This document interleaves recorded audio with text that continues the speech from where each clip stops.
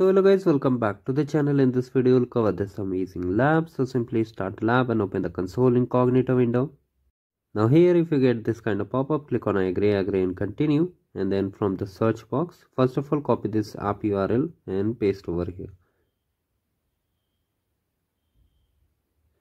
Now click on assign to me.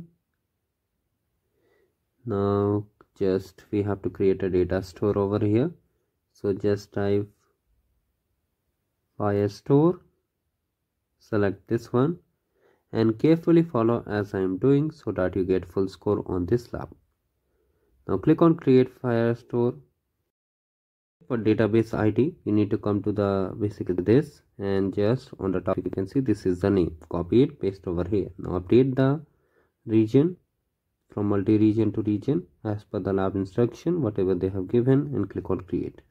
Now after that we have to create a collection, so stay tuned and complete the lab. Click on start collection, copy it,